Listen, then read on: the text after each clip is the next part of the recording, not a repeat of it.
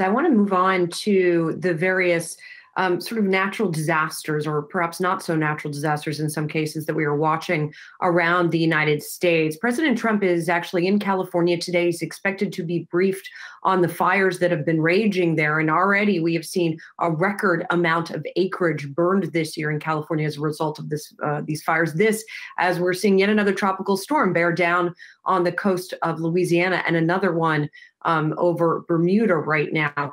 I want to bring in Bob Litterman. He is the chairman of a panel that just produced a report that came out last week called Managing Climate Risk in the U.S. Financial System. He is also chairman of the Risk Committee at Kepos Capital. He's joining us from California, coincidentally enough.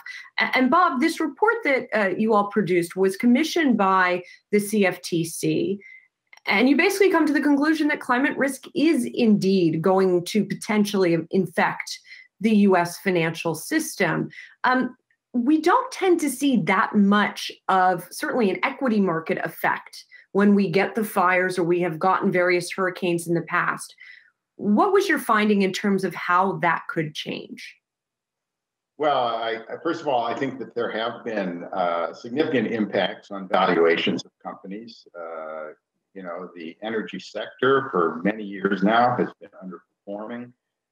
And you've seen companies like PG&E that went bankrupt a couple of years ago after a forest fire.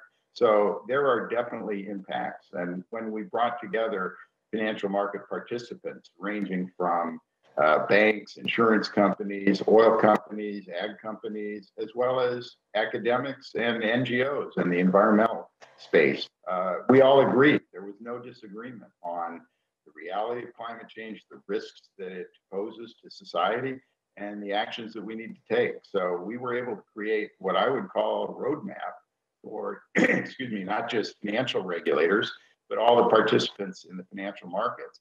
And significantly, the first recommendation, and I would say the most important, is that we need to create appropriate incentives to reduce emissions. We don't have that now. That's a fundamental flaw in the financial system. And what the participants in the financial system recognize is that we can't create those incentives on our own. So we can't solve this problem without collective action. And you mentioned what's going on in California. It is just, we've had 3 weeks now of hazardous air. This is this is real. This is affecting people's lives, and it's something that has to be addressed urgently. There's no disagreement among financial market participants about that. Bob, as I understand it, you're about 17 miles south of San Francisco. You're along the peninsula. I'm here in Los Angeles. I get notifications every day not to go outside.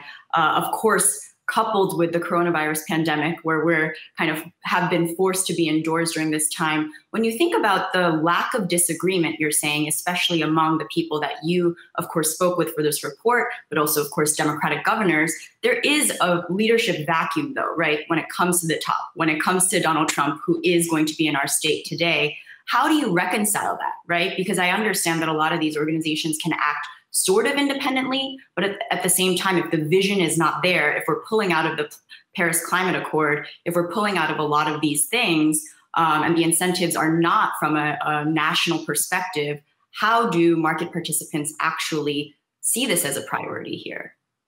Well, it is absolutely a priority. And, we've been seeing the COVID crisis and the other impacts that have very similar lessons for us about risk management. And one of those lessons is the importance of acting quickly. One of the things about risk management is that time is a scarce resource. If we have enough time, we can solve any problem. You saw with COVID the impact that just a short delay made. There was a Columbia University study that estimated that the number of deaths was double in March and April and May because of a few week delay in addressing that crisis. Similarly, with respect to climate, we have not addressed it yet. We absolutely need to address it, and addressing it means creating the incentives to reduce emissions in this country and globally. We need a globally harmonized response. And so I would say right now, what you're seeing in Europe is a much more proactive approach from the government. You've also seen that in Asia. Another lesson from COVID is how we're so dependent on each other. Our own action It's a collective action problem. That was true with COVID. It's also true with climate change. And it's a global problem. We can't solve this on our own, and we can't build barriers that will protect us. And so we absolutely, and all of those mean that it's a political problem, as you suggest, and we need a political solution. Now, how that happens, we need to move forward, but we haven't done it yet, and we absolutely need to do it, and we need to do it quickly. One of the things that I will highlight is that you can think of the maximum temperature that we're going to reach, 5 decades down the road or more, as being a good metric of risk. And each year that we delay, that maximum temperature goes up. In fact, in 3 years, you can push that maximum temperature up about 1/10 of a degree, which centigrade. And that is a big impact. And it means there's more risk and so on. And we can't turn back the clock. We should have addressed this 20 years ago, but we've got to address it now before it gets too late. Yeah, Bob, one quick question here. When you think about the implications, one of them is home values, right? And the prices here in California that have been extraordinarily high, even amid this economic crisis. When you think about, even the interview with former Governor Jerry Brown, he said, tell me, where are you going to go then? Where will these people who are seeking and flocking to California for innovation and for these opportunities going to go? How do you see this actually having a long-term consequence, especially perhaps as COVID has accelerated this work from home phenomenon and this ability to be remote? Well, boy, I'll tell you, that's a big question, and no one knows what's going to be the impact. I will tell you that this year we've now had 3 weeks in a row of hazardous air, as you know. In fact, that has now spread not just from the Bay Area and a few areas around fires, the entire West Coast. Many of us are becoming very familiar with an app called Purple Air, which we look at on a regular basis to see what's the particulate. And, is it safe to go outside? One thing I'll tell you for sure, home values are not helped by having hazardous air multiple weeks, maybe even months this year. We're just at the beginning of the fire season here in California.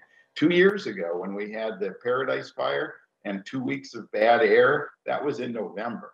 And here we are at the beginning of September, and we've already had 3 weeks of bad air. So I don't know where this is going in terms of, all of the different changes.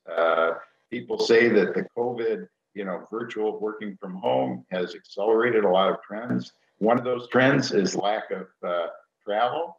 And I must say, for some of us who are spending a lot of time on airplanes, being able to do things like this virtually is very helpful. But, is the long term where it's going?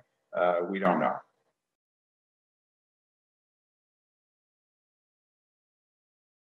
Hey investors, Zach Guzman here. Are you interested in learning more about the markets and getting the latest financial news? Well, then click right here to subscribe to our Yahoo Finance YouTube channel.